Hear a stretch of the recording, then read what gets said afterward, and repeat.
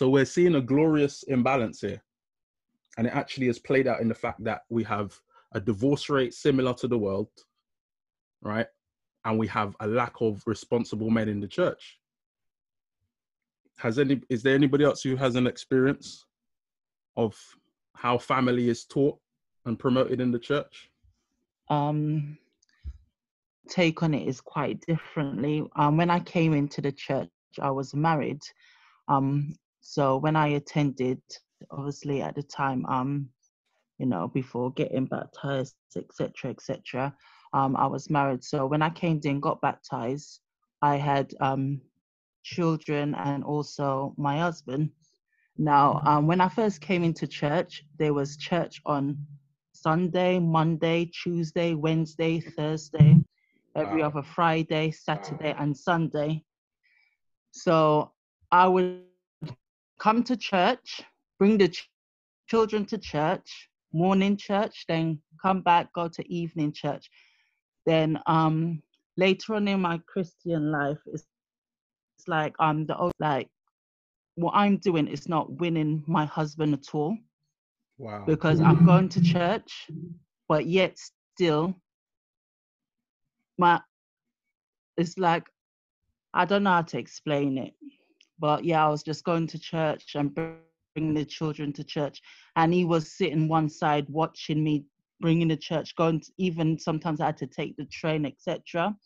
So when I found out that I was going to church less, I found that he was getting more engaged in what I was doing and asking more questions. And the church didn't promote family life. That because my husband was unsafe, I need to have a balance with church and also home. But it was God himself that revealed that to me.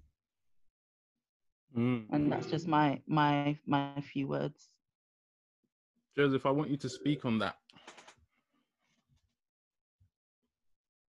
issue of the church destroying the family or potentially damaging the family. Is that a thing? Can the church damage the family?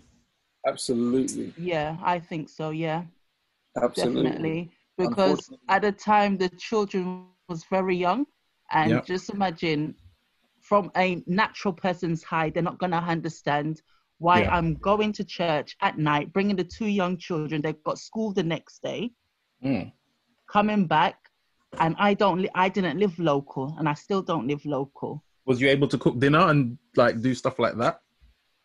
I did do my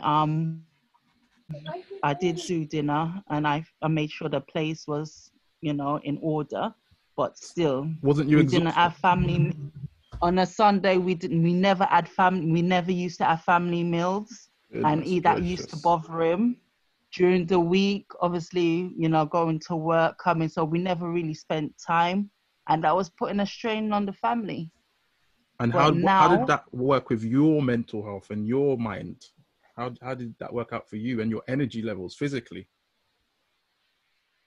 Well, I was just tired, because after a while you get burnt out, because you're trying to figure out being a Christian because you're just new to the church. Yeah. They keep it in church nearly every single day. No one's telling you that you don't have to come. And when you don't have to come, they look on you like you're doing something wrong. And also you're going to work, then you're coming home, and also you have to make sure that your home is in order, make sure, food's ready, the place is tidy, and, and after a while, maybe, I don't know, I'm just saying, sometimes I look on it and I say, probably that's the cause of some of the health issues that I've had. Wow. I don't know. Only God knows. But I know that in my tracks, God himself had to speak to me and say, you know what? No. I can't keep on going backwards and forwards. So when I can make it, I go to church. When I can't make it, I have church in my house. And that is the birthplace of the church, the home. Yeah. Pastor Joseph, you have a similar experience. Speak on this. Yeah, so this goes to the core of the question about what's possibly wrong with black-led churches, and comes from the time where, you know, just turning up is the major sign that you are faithful, that you are a good Christian, you know, being there. And so ministries can put you in a position where, you know, you just have to turn up and you want to do your best to be there because everyone's expecting you to be there. And I think it's a shame that our churches were built that way. I'm not quite sure all the roots of this or why this became the case in a lot of our Caribbean churches.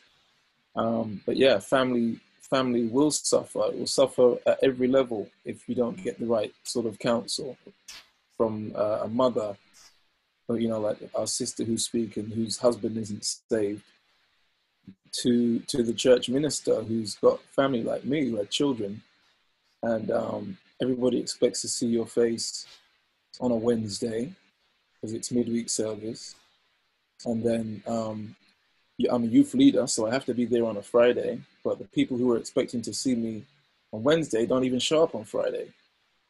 And I've got to be there Sunday, morning and night. And if they call a brotherhood meeting on a Monday, I've got to be there. And if there's a ministers meeting on a Tuesday, I've got to be there. And nobody's saying, like, this is too much. Everybody just wants you to be there and to turn up. And that's one of the problems in our churches. And like my sister said, God had to speak to me. God had to tell me, you don't need to go to midweek service. You have to tell me that. My ministers wouldn't tell me that. No one in the church would tell me that. You know, we have this kind of martyrs mentality that, you know, we have to suffer in ways that are not biblical. Christ never called any one of us to suffer, to turn up in a building. That's not what it's about. And so we're suffering in the wrong ways. Our children suffer. Our wives and husbands suffer, saved and unsaved, because you not being there you can't make up for that. And your children are going to get to, and this is what really rocked me at one point. I realized my children are going to get to a point, they're going to pass the stage where they're actually interested in me as their dad. Right? They get to a point, they say in studies, that until about the age of 8 years old, that child looks up to the parent, but after that, they look for the nearest role model. And I'm thinking my kids are going to get to a point where, for the point of their life where they were looking at me, I wasn't there. And then when I want them to listen to me and look at me, they're not going to be interested in me anymore because I wasn't there for them when it was important. So yeah, it's the church can be very punishing, just asking for more and more and more. And especially if you're talented or gifted, if you don't have people in your life keeping an eye out for you, your wife, your children, you can say, you know what? Don't be out there tonight. Instead, I had people throwing words at me in exhortations and in preaching. But it was okay because the Lord released me, and I was not going to let anybody condemn me for what the Lord released me for, because it wasn't that I was scrimping. I wasn't trying to cut God short on anything. It was just about living up to the expectations of people. And this goes back to the cause of what people are saying, the control, the criticism, the lack of understanding, the unwillingness to express a different point of view. You can't even say to folks that there's a good reason why you shouldn't be in church. And mine is just so far gone.